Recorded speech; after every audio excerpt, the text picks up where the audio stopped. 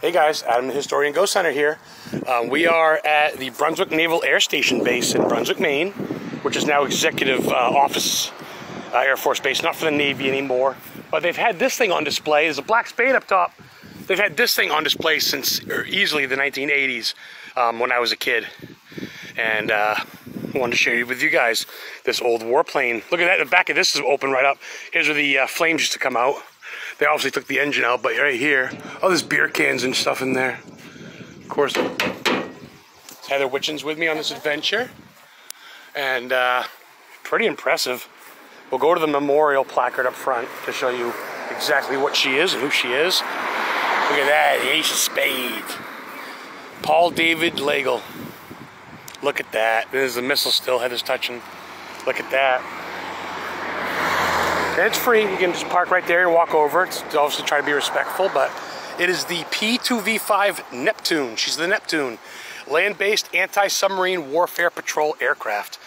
It was in service from 1947 to 1970, and a crew of 10 can cruise at 200 miles per hour for 10 to 12 hours straight. And it's massive. Quite the eye catcher off the side of the road here. There's the front window. There's no one in it, obviously, but Heather's checking out the propeller. Look at this thing. Beautiful. So it's got the Jack of Spades and the Ace of Spades. VP21, Paul David Langle. And here's the front. There's the landing gear. Probably fiberglass. Wow. Look at the propeller. Hamilton standard propeller. Does it move? Oh, it ain't moving. Big engine. More tires here. Look at this. That's really neat. There is one spot where you can actually look at that. Navy. Massive. It is massive. It really is. Wow. Can you get into The lighting is hard to see, I think, but you guys can see the thing. Are you able to get into this? I'm going to try to without losing it. Do you have a flashlight Let me see. option? Oh, I don't even need it. Well, look. I do have. Let's look inside. Don't drop it. Let's look. There's the back. I'm going to take it out. There's the front. Oh, babe. Can you see my hand? It's Heather's hand, yeah. Right here. Oh, hello. I am head deep in this airplane. It's like she's birthing you. Whoa! Oh, I could take a piece, but I'm not gonna. It's... Wow, that was intense. Look at that, historians. The bottom of her. She just birthed you. My mom's a jet. There's a window people could look in.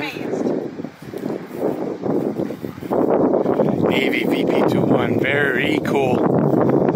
And they're building something looks like it's going up, so hopefully this stays here. There is a fence around it, but and there's the back of her. Wow. So at least 40 years it's been here. Yeah. And it saw service from the 1940s to the 1970s. This was built in the 40s, which is mind-blowing when you think about what was around in the 40s. We just got done eating at Fat Boys Drive-In, which is like an old school drive-in, like a sock hop drive-in where girls come out on roller skates and stuff like that. Had some good food. Had a couple good of the classic burger they had there. Homemade onion rings. We're on our way now to Harpswell, Land's End, Bailey's Island, stuff like that. But we had to check this out. Heather's never seen it. Yeah, look at that. Beautiful. Something's rattling. Look at the missiles. And the torpedoes. Did you get the Maybe. part that has the clear one? The what? Clear one that has like the rifles. Yeah, I did in the front, yeah.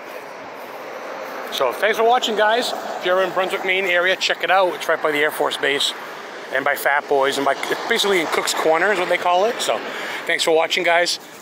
Go out and explore some history. Make sure you subscribe now.